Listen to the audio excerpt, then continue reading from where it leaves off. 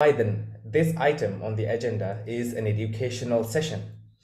The Toastmaster who will be teaching us today is a communication trainer at Blue Mang Partners and an IELTS trainer, District 82 Humorous Speech Contest champion in 2021, District 82 Evaluation Speech Contest second runner-up 2023, and a stand-up comedian. Toastmaster Ravindu Amendra. Toastmaster Ravindu, over to you. Thank you so much, Toastmaster of the Day, for that generous, long introduction. I mean, that is how you say, right? The Toastmaster gives your profile well. So I also thought of telling the same things. Thank you for the Toastmaster of the Day. But anyway, good evening, UAE. And thank you so much for having me and waiting for me a few minutes as well. I should apologize for that one. I was actually in another meeting jumping for this one. Having said that, table topics is one of the most celebrated and hated topic in the topic of Toastmasters, isn't it? And that is the one of the most hilarious topic, even in a humorous speech contest or whatever it is. It is like, the common enemy of everyone. They will say I got my first table topic. My life is like a table topic. That scenario was like a table topic. The one of the most, it's like the word of the day when it's come to the toast. If you take like Toastmasters International as a whole meeting, table topic is like the word of the day. That is the level of celebration and also sometimes frustration. It can lead due to the depression as well sometimes when you get into the table topic scenarios. Now, how to ace a table topic? Let's get into the business right away. Before that, let's see why we really need table topics and what is actually the skill that you are developing by becoming a table topic speaker. Now, yes, you have prepared speeches, which shows how much of discipline and also preparation that you have on a certain topic that you pick. That is a prepared speech, right? But when it's come to a table topic, this is a way to show that how fast you can think and how fast you can incorporate the techniques that you learn as a Toastmaster in your Toastmasters learning. Because in table topics, you should have a proper opening, you should have a proper body, and also you should have a clear conclusion that leaves your audience to think or else to move their hearts, isn't it? So, and also if you are good in humor, you can incorporate humor and your wordplay. So it's a mini speech, but the problem is you have limited time to prepare, even less than 30 seconds, 20 seconds. Now, here's the thing, my dear friends. Even though it is we call table topics, now raise your hands. How many of you consider your prepared speeches also like table topics? And you proudly come and say, hey, you know what? This was not my best. I mean, I just prepared it for last night. And some people come in the contest, they also and say, you know what, I couldn't prepare for my speech. So this will be like an extended version of a table topic. This is the problem. That is why I told you, this is one of the most celebrated and also overused topic in the topic of Toastmasters. So that when you cannot prepare, you come and tell, hey, my prepared speech was also like a table topic. Now I'll tell you why you should also consider your table topic also as a prepared speech and so much of effort that you need to put in order to ace your table topic, right? Now, what are the elements of a table topic? Let's go for the business. It should clearly have a proper opening. But how am I supposed to get a proper opening when I don't even know the topic? Right?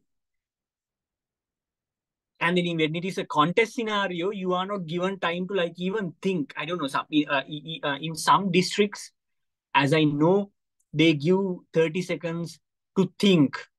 But in Sri Lanka, in District 82, they don't give you time for that. That is like, that is real table topics.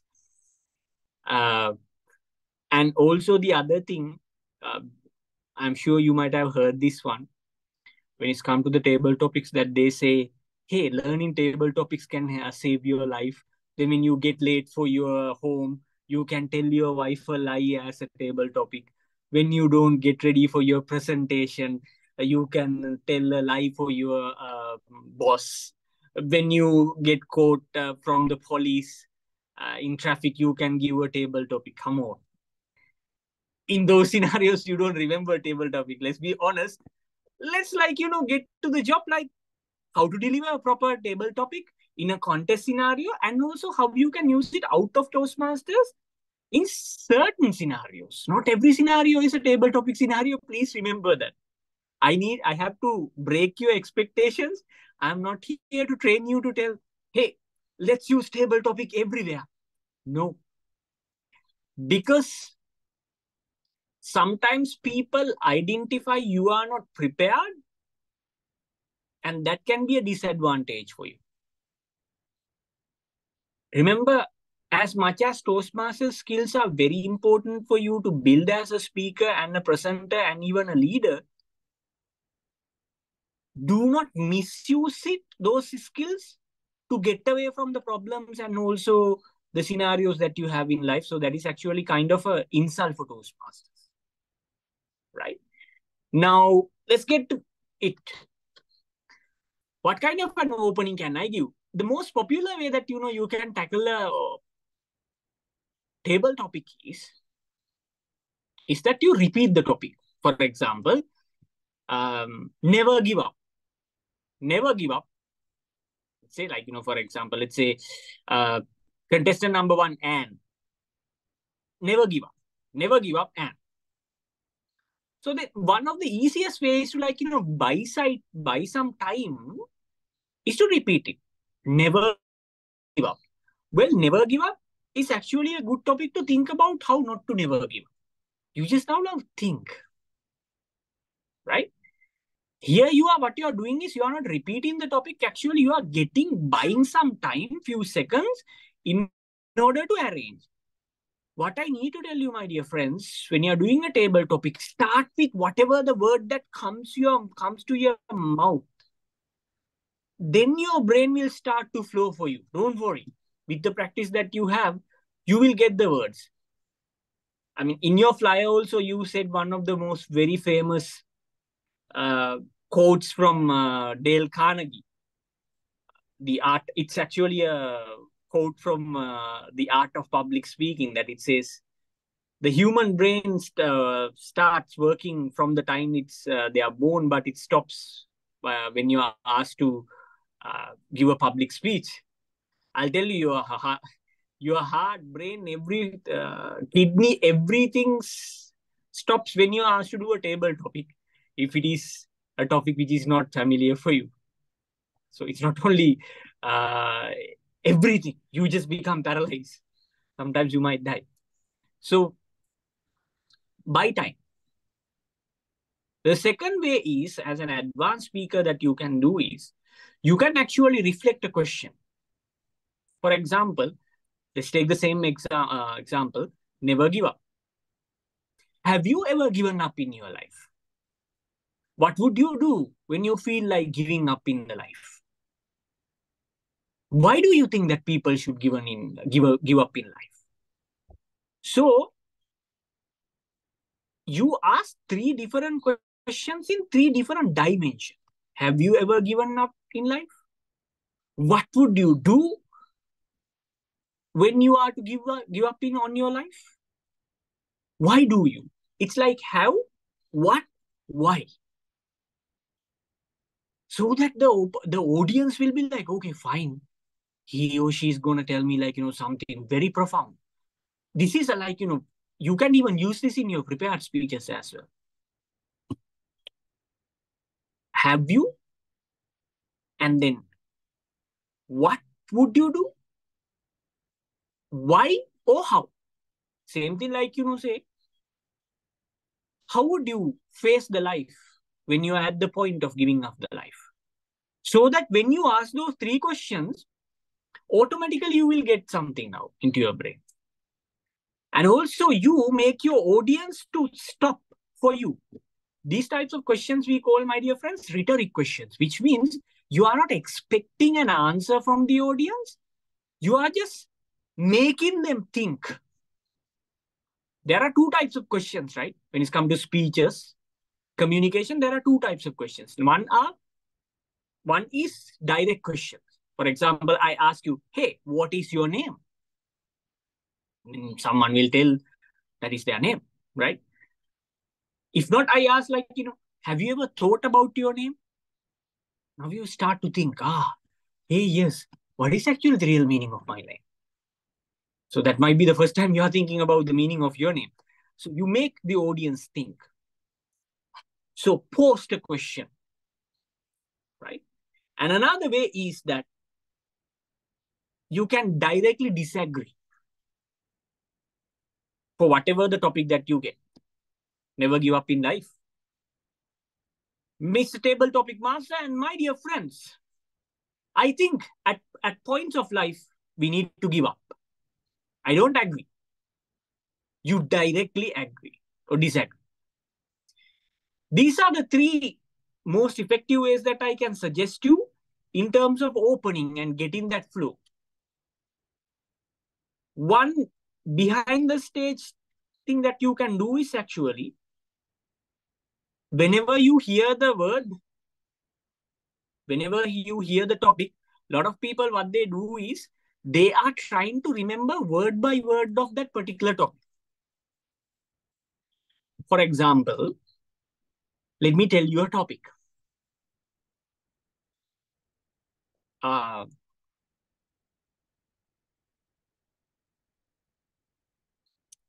Don't stop when you get it right.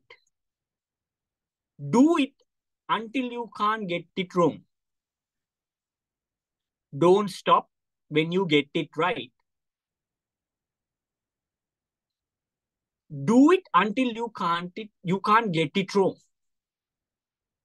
Now, do you see how confusing sometimes this topic is? Like, wrong, stop. You can't go word by word.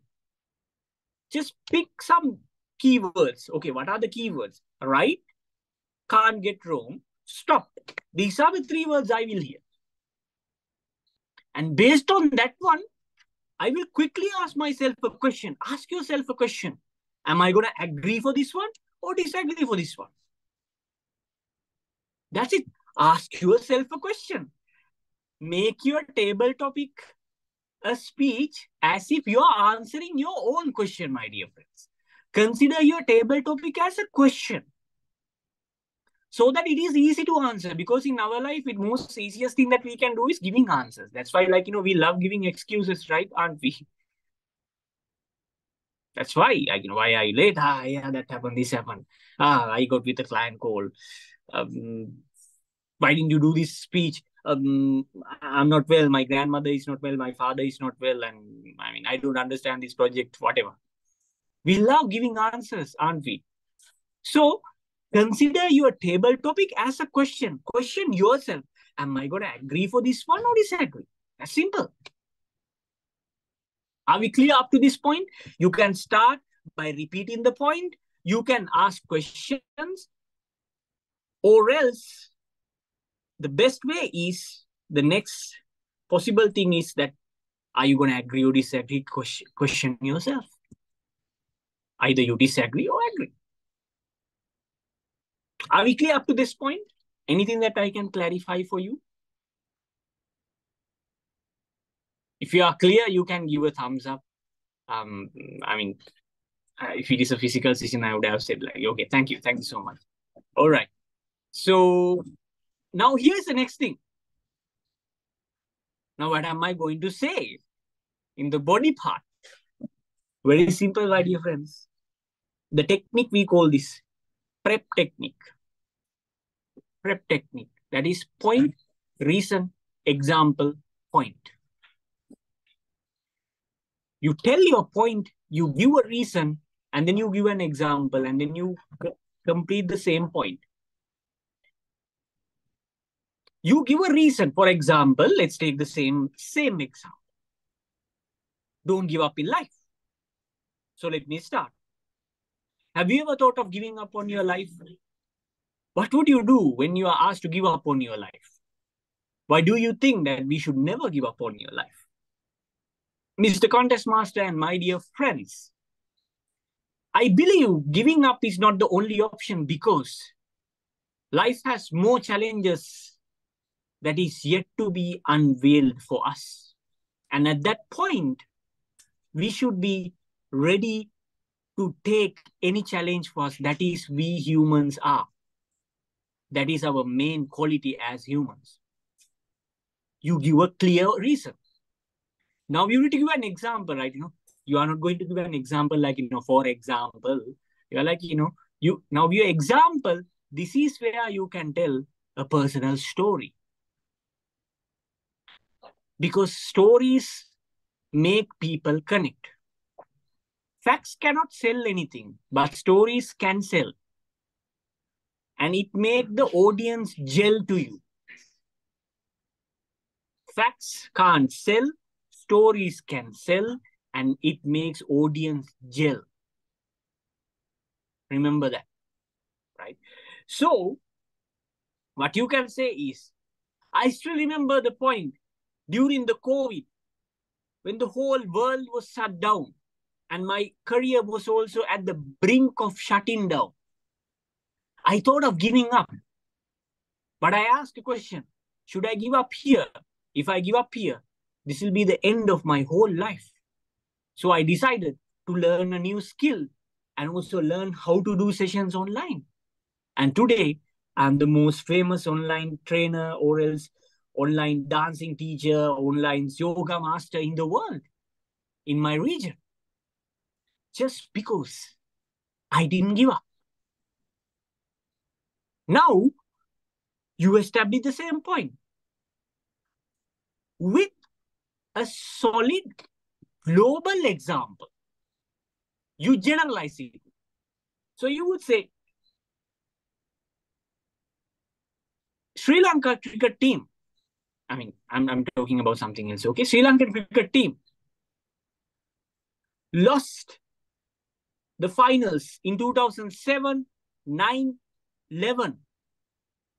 But they never gave up. In 2014, they won. Imagine if they had given up. We wouldn't have the second World Cup. So, my dear friends, when you feel like giving up, just think. It is easy to give up, but it is difficult to continue and more difficult to complete what you started. That's it. And maybe you can tell the same point. So I tell you, next time when you feel like giving up, just hold it. This is where I'm coming to the conclusion, my dear friends. You can actually give a good call to action. Call to action means you are telling your audience to do something. Right?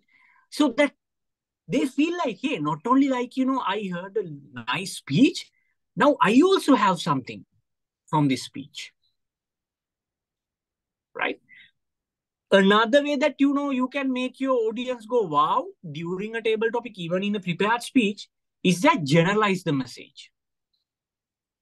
Right? For example, you can say, for me, it was learning skills online. For you, this can be different. It can be your family life. It can be your career. It can be even your Toastmasters life. Just hold on. Because my story is not your story, right? But how can I make my story your story? By asking a question, by relating it to you. Right? For example, like, let's say, like, I talk about something. One of my prepared speeches was like, how I went on a bus and on a jump seat. So I was basically, I'm sure a lot of Sri Lankans are here, like, you have that experience of jump seat in AC buses. So I asked, like, what is your jump seat in your life? Are you stuck in the jump seat? It can be your career. It can be your relationship. Even it can be your business. Are you stuck and not knowing whether to stand up or sit down? Just leave it. You can enjoy your journey. So to summarize, how do you open? You can repeat the topic or else ask questions. Have you? What? Why? And then use the point, reason, example, point to muscle up your body. How do you muscle up your body? Tell the point, give me a reason. To the example, give me a personal story. And then finish it off with a bang by relating it to the audience, by asking a universal few questions. Same thing, my dear friends. You can, as I told you, okay, Ravindu, like, what if, like, I don't disagree with you? I mean, can I buy 5 minutes just to clarify that one, or else I see the red card? I'm sorry. I think. It's okay, Toastmaster Ravindu. It's very interesting. Right, okay. You can continue. Right. So I'll take 5 minutes. For example, there is a very famous topic called, like, don't judge the book by its cover. Have you ever heard that famous quote?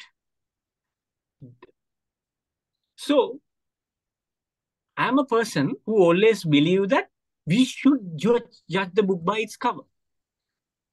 Why do you think, my dear friends, it's like that? Do you think that you and I have time to read each and every book that we buy or see in the book stack? Do you think that we have time to, like, pick each and every book, read it, and then finish it and go to the cashier and tell me, I like this book, can I please buy this book? Sometimes in my dear friends, in life, you will have to judge the book by its cover. I still remember the time that when I first went to my interview in HSBC, where I was very poor, I had just had to wear a broken pair of shoes and a baggy shirt. I was just rejected because I was not dressed well. For me, that was the point that I realized. People judge the book by its cover, and there is no harm on that one. Would you accept me if I just come without anything and just a wavy hair and, like, just a skinny, and I'm talking about you how to do grooming in life? So, my dear friends, next time I will tell you, it's okay to judge a book by its cover because we don't have time to read books. But I have something interesting for you. Judge the book. Don't judge the book, but judge the book by its cover. Buy the book. It's okay. Read it. If it is not your book, leave it, because by reading itself, you got a lesson. So you can twist, my dear friends. Like, I mean, I'm a huge believer of, like, I judge book by its covers. I mean, sorry to say, but I do that. Do you think, like, I have my lifetime to, like, come, sit, talk? No. But the thing is, by the time we getting to know each other, I might understand my decision was correct or not. I'm telling this to a lot of university students and the people that I train. Make sure every time when you go out, you are being judged. You cannot tell people to don't judge the book by its cover. How inhuman and cruel is to that to people ask, hey, don't judge the book by its cover. No. Judge me. That's okay. So you can twist this, my dear friend. Okay, but Ravindu, like, how to think like that? Best way is read books. Because what comes out from your mouth is coming from here. You need to nourish your brain in order to get something important and also valuable out of your mouth. what you think is what is coming out from your mouth. Read. I mean, if you can see, like, I can show you, there are hundreds of books that, like, surround me. I mean, every time when I put my hand out, I can grab books. Because, hey, again, they say, like, reading makes you full. I would say, like, reading never makes you full. As long as you try to incorporate what you learn. How many readers do you know, my dear friends? Read each and every book. But when you speak to them, like, you feel like, hey, we need to write a book about this person. Like, this person is not. Come on, what did you learn out of this book? I have friends of mine who read thousands of books. And when you see their libraries, that's so exotic. But when you speak with them, they are like, okay. So that's the thing. But what I'm telling you is, like, get yourself updated. Keep yourself updated. Read good things. Listen to good things. You never know when it will become handy. Another advanced example that I can tell you, this is we call the Little Red Riding Hood technique. How many of you have heard the Little Red Riding Hood the story? That, there was this little girl who was walking in the jungle and then going to see her grandmother, and then the wolf jumps in, and when she goes, the wolf is there as the grandmother, and then here comes, like, brave, strong hunter, and then kills the wolf and take out the grandmother, and they live happily ever after. Have you ever listened to that speech? I mean, anyway, now I told you, so you should do. So, hey, have you ever thought, what if the real villain is that hunter? What if that, the wolf was so hungry, wanted to feed its cubs? That's why it was following. Hi, sorry, that was a connection issue. So, anyway, so the Little Red Riding Hood. So what is the grandmother has one day killed the cubs. I mean, she can be the evil, right? So what I'm telling you is, like, have your own story, maybe a prepared story. And according to the topic, you try to see the different aspects that how you can fit it into that topic. See that in a different way, like, see things in a different way. So those are the things, my dear friends, that I need to tell. As I told you, now I can tell you, like, if I get a chance, like, talk about never give up, that I can tell you. Once I was doing a session at UAE, I lost my connection, but I never give up. And I joined and I continued my session as well. So if I cannot give up, you can also not give up. So thank you so much for your opportunity and giving your time for me. It's a great pleasure for sharing my knowledge with you.